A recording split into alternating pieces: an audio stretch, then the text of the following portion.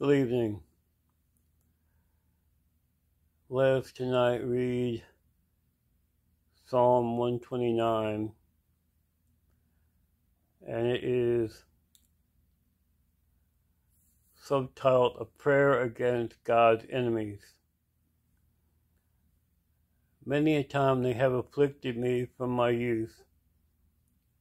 Let Israel now say, many a time they have afflicted me from my youth, but they have not prevailed against me.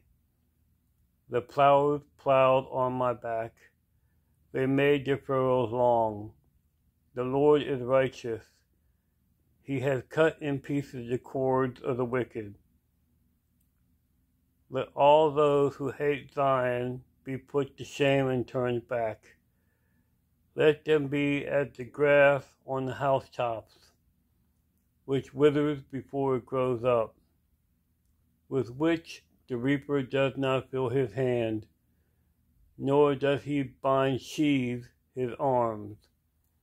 Neither let those who pass by them say, the blessing of the Lord be upon you.